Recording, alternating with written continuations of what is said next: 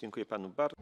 Thank you very much indeed. Now for the Greens and the EFA, I'll give the floor to Ms. Rebecca Harms. Thank you.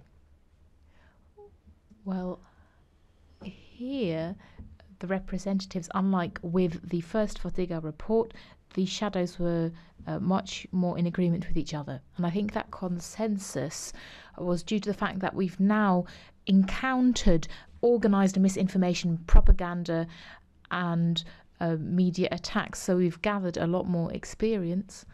And the country we have most difficulty with is Russia. It's not just the Kremlin is expending more and more resources to turn European citizens against their government. So it's not just a campaign they're conducting in Ukraine. You can see they're conducting anti-migrant campaigns, inciting citizens against migrants, but also taking advantage of Brexit.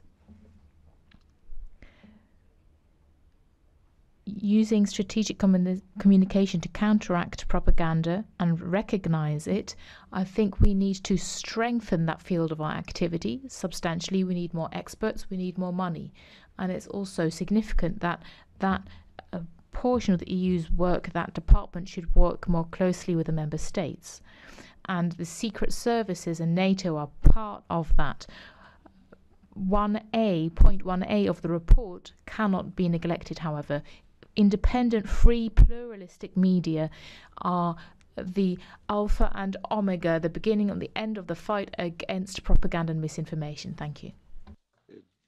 Dziękuję bardzo. Thank you very much.